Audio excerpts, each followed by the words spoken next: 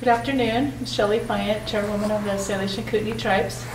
And I'm Bill Barron, Lake County Commissioner Chair.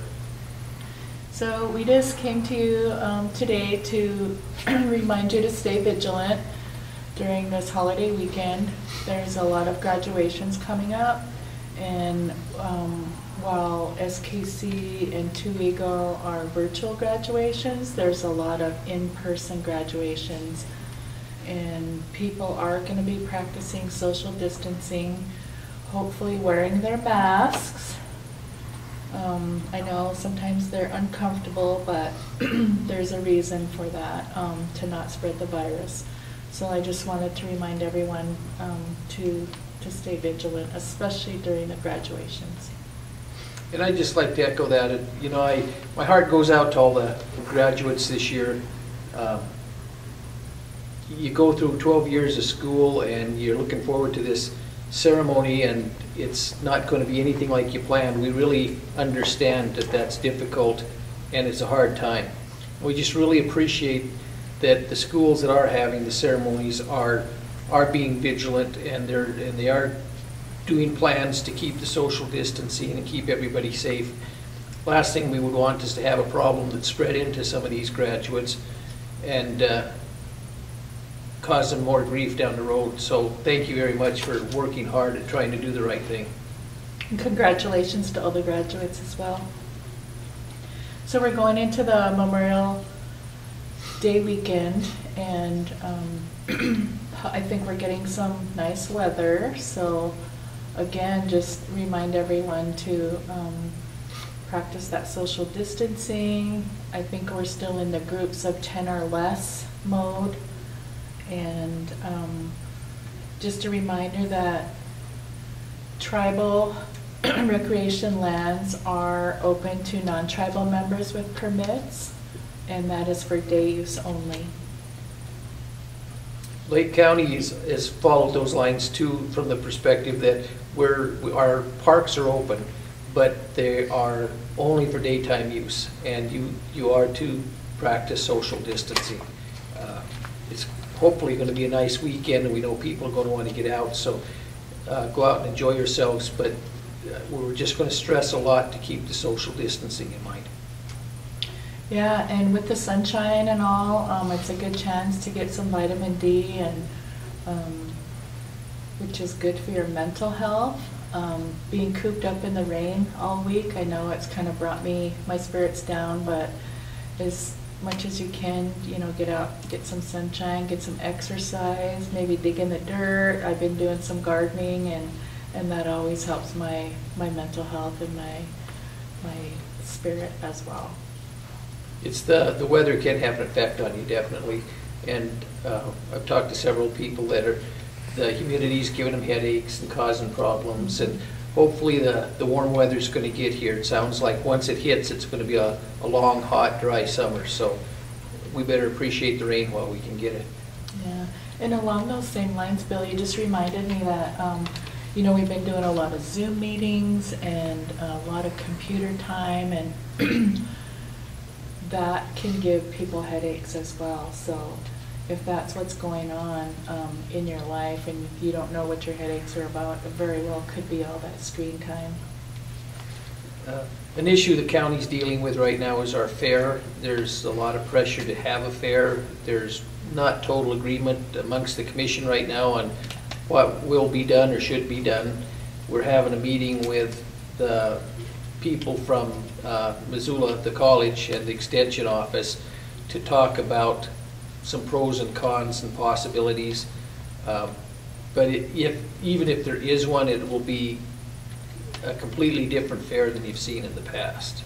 So I guess just wait to hear on that what's going to happen.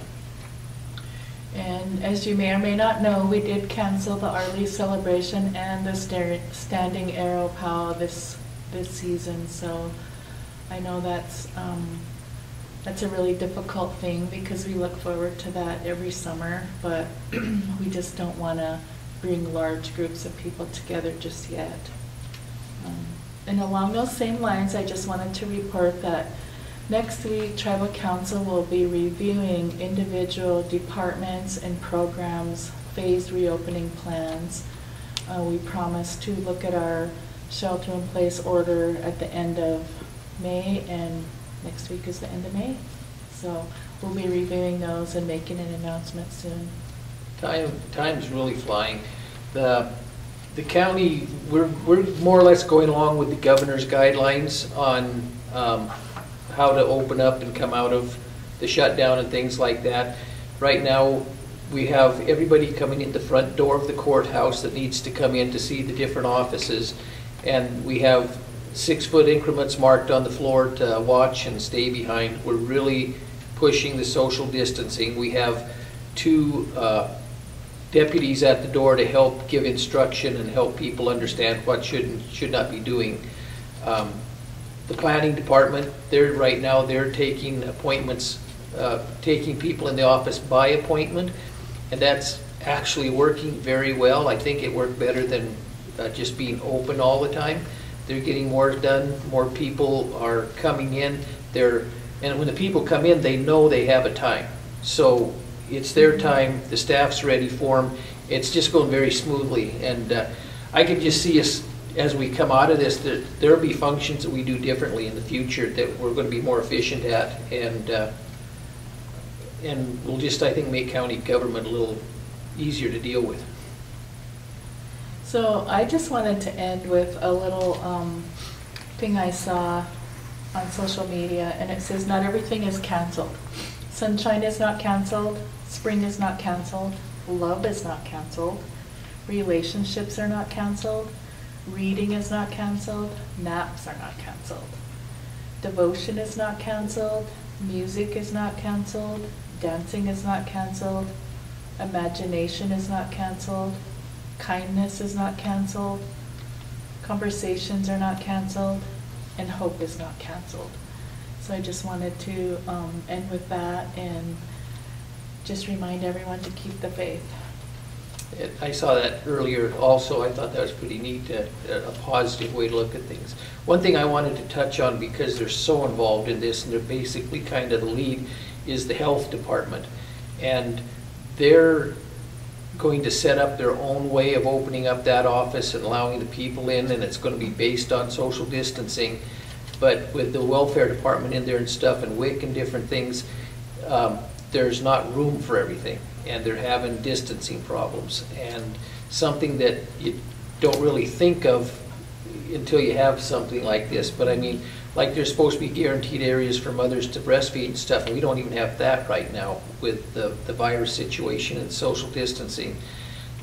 One thing we've done is we've talked to Addiction Services, Western Montana Addiction Services is who we work with to provide those services for the county, and we've asked them to relocate to another building so we can have the entire building for the health department.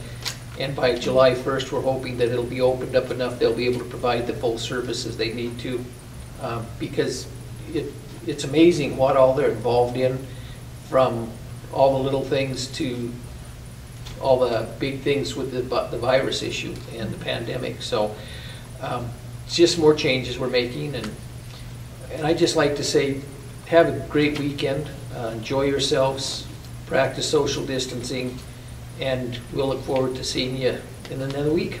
Okay. And mask up.